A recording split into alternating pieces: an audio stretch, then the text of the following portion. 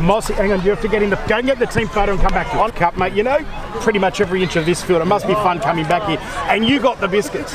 No, yeah, it's good. It's good to come back to Newtown and see everyone. And, you know, like some of the guys at the gate, you know, they were here like 10 years ago when I was here. So they were here 30 years ago. Yeah, 30 years ago. No, it was good to come back to Newtown.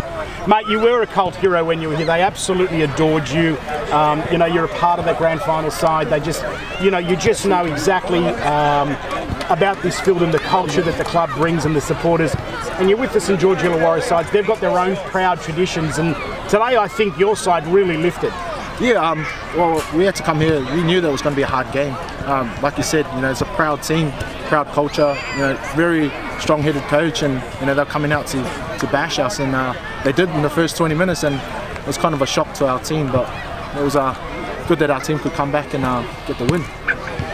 Talking about bashing you're up against the big Sol Huma and Kenny Nico were there. I mean, there was some clashes. It was like the clash of the Titans. Yeah, they got some big boys there, and you know, I'm glad I didn't get smashed by one of them today. Their body's getting a bit old.